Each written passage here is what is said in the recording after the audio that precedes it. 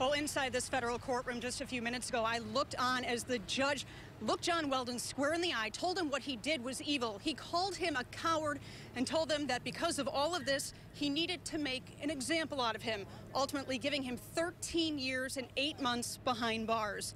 We did hear from that 29-year-old in court today. He did get up and give testimony, his voice shaking and begging for mercy. He said what he did was inexcusable. He was also somewhat on edge because the entire time he testified, Remy Jo Lee stood up and was staring him dead in the eye.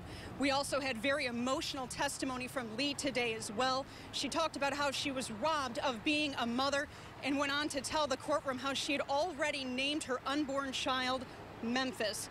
Now, I was the first reporter to break this story and to speak with Lee. When she came out of court this afternoon, she fell into my arms. You mind if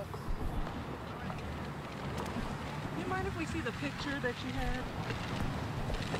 Why don't you hold it up for us? What is it of? This is my baby, Memphis. Remington Lee. Feel bad? Excuse me, ma'am. Of course you feel bad? Of course I'm remorseful for everything.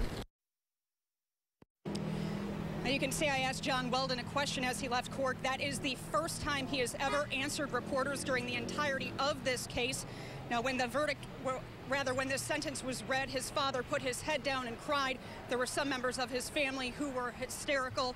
And the judge went on to tell him that justice is finally here, and he's ordering Weldon to turn himself into federal marshals Wednesday morning.